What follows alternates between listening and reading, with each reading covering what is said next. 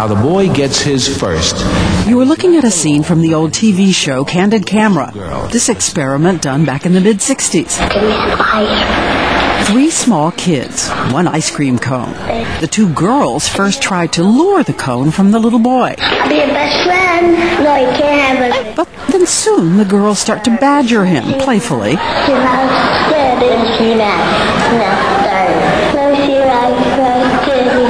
Until he gives in. Okay, here's the whole thing. Flash forward to girls more grown up. I haven't looked at that in forever. As we know from the movie Mean Girls, females can be an awesome army, whether taking on each other or a target they've chosen together. Vintage. So adorable. Thanks. That is the ugliest effing skirt I've ever seen. We've studied children in various countries throughout the world. Brigham Young University's Dr. Craig Hart, Dr. Clyde Robinson, and Dr. David Delson. They conducted a study to see why some girls start being mean as early as 3. You mean I don't want to play with you, I don't like you. Yeah, don't play with her because she picks her nose. And what is that from? I mean, the calculation there must be pretty primitive. So what's that about? If a child feels fairly insecure, to make themselves feel better about themselves, one way is to put others down. The girls, they're going after the emotional jugular. Girls who know so much more about the emotional jugular than boys of the same age. Think of what they can do as emotional wilding. Happy birthday to you. John Halligan knows all about this. He's a devoted dad whose kids always knew they could turn to him for help. Oh my God, this is so cool! Oh, thank you so much, Mom. As a little boy, he was a hugger. Right. You know, if there's one word that people use the most to describe Ryan was just gentle. But his son Ryan also had learning and motor disabilities, ones that made him a little more awkward than the other kids. No. Oh, I am. When some of the boys started bullying Ryan, his dad got him into counseling, taught him self-defense. Middle school was a crazy place. This girl, Ashley, knows how bad it was because she stuck up for Ryan back then. You make it sound tough. Oh, middle school is really tough. Gentle Ryan often pushed to tears. One day his dad says Ryan made the mistake of telling a friend about a recent medical exam. He had a wicked sense of humor, and I'm sure he thought this was a funny thing to tell the kid that he got a rectal exam as part of the emergency room visit. But unfortunately, the kid took that information and spun it around the school that Ryan was gay. His schoolmates jumped in. They said it was like a feeding frenzy. It was like almost everybody in the school was kind of piling on him, calling him all sorts of names like that. And I know he just kept it inside. But there was an additional wound.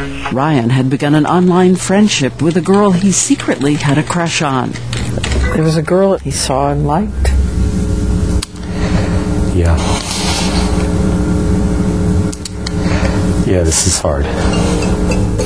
The girl was Ashley, the same girl who once defended him but had now become one of the popular kids.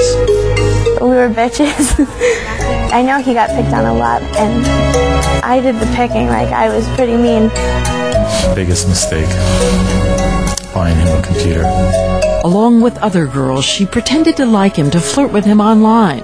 How teasing? Like, we want you, and like stuff like that. Ryan started to believe Ashley might be interested. Then Ashley and her friends quickly turned it all around. When he sort of got interested, we're like, oh, well, we would never go for someone like you. I can't believe you would think that.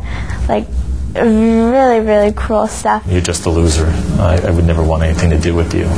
Like you're a loser? Yeah, like you're a loser. Ryan had no fists to defend against that.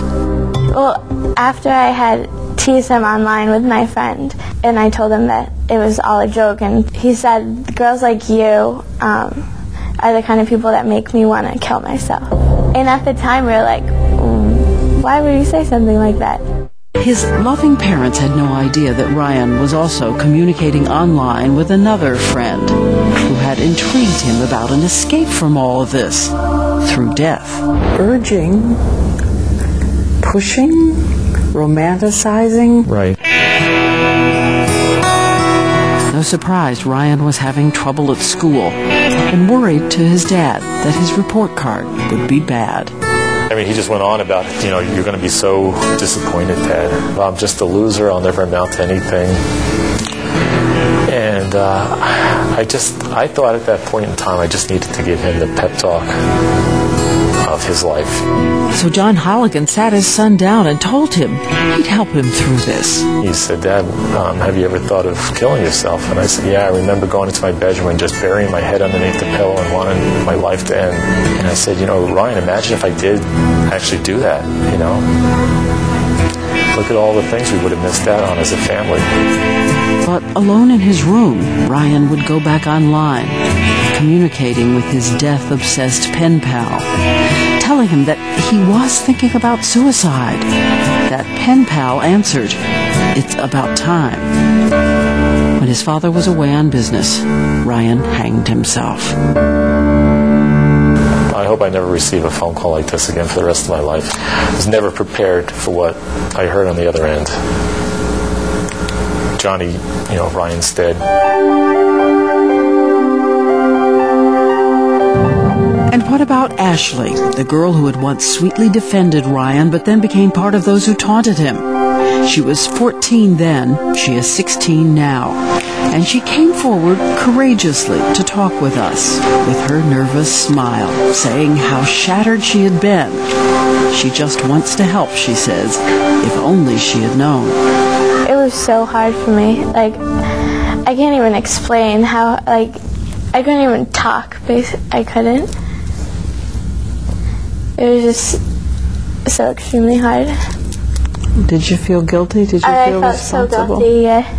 I don't blame her for Ryan's death. John Halligan says he forgave Ashley. He didn't want two kids hurt. Do you really see her as just what girls do? I really do believe it contributed to his depression. But that single act or that single person, it's not her fault. And what about that pen pal urging suicide? The messages were still on Ryan's computer after Ryan had died. With all the courage it could possibly take, Ryan's dad learned the identity of that young man and went to his parents at their home. What did they say? Not a whole lot. I think about the kindest thing I can say is that they're in denial,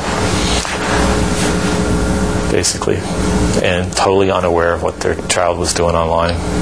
When you look back now and see the actual words, how do you keep yourself from just being a fist of anger? All I want is to be with Ryan again someday. And I know if I go down that path of holding that fist of anger and doing something I probably would regret for the rest of my life, I'm worried I'd jeopardize that opportunity to be with Ryan again. And someday, what will you say to Ryan? I love you.